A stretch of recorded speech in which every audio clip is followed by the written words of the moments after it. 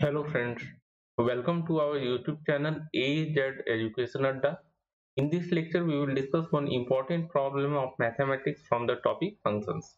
So before starting the discussion, I would like to tell you if you want to get more important problems of mathematics, you can visit our website education-adda.com.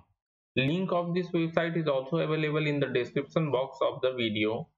So how you can get all these questions, you need to visit our website education-adda.com, then go to menu option and select academics adda. Under academics adda, you need to select math important questions. Okay friends, so coming to the given problem, what is given here? Two functions are given for each part fx and gx. Okay, so one pair of function is given and we have to find composite function f of gx and another g of fx. Okay, then we have to determine whether f and g are inverse of each other or not. Okay, so two parts are there, we will discuss one by one. See, in the first part, it is given fx equal to 1 by 2x. So x will not be equal to 0 as it is in the denominator, and gx is equal to 1 by 2x. Here also x is not equal to 0. Okay. Therefore, we can write f of gx, it will be equal to f of 1 by 2x after substituting gx as 1 by 2x. Okay.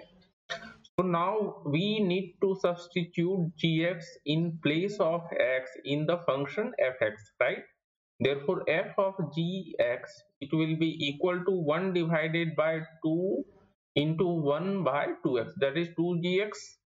Okay, so we will get f of gx equal to 2x by 2, and after that we will get f of gx equal to x.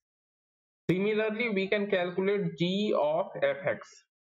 So here fx is 1 by 2x again, so it will be equal to g of 1 by 2x, and then we need to substitute fx in place of x in the function gx. So we will get g of fx equal to 1 divided by 2 into 1 by 2x. Okay, so it can be simplified and we will get g of fx equal to x.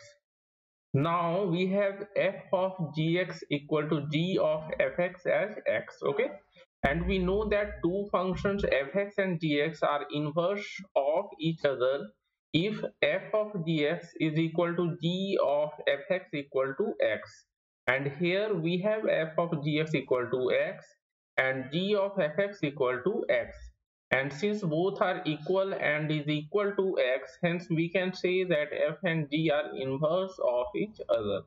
Okay friends, so coming back to the next part, in this part fx is given as x minus 6 and gx is given as x minus 6. Therefore f of gx, it is equal to f of x minus 6. Okay, by replacing gx as x minus 6. Okay, now we need to substitute gx in place of x in the function fx. So we will get f of gx equal to gx minus 6, that is x minus 6 minus 6. Okay, so we will get f of gx as x minus 12. Now we need to find g of fx. Okay, so g of fx, again it can be calculated in the same way and we will get g of fx as x minus 12. Okay, so now if we see here, two functions fx and gx will be inverse of each other if f of gx will be equal to g of fx and both will be equal to x. But if we see here, we have f of gx as x minus 6 and g of fx equal to x minus 6. Both are equal, but both are not equal to x, and we know that if both will be equal to x, then only we will have f and g as inverse of each other.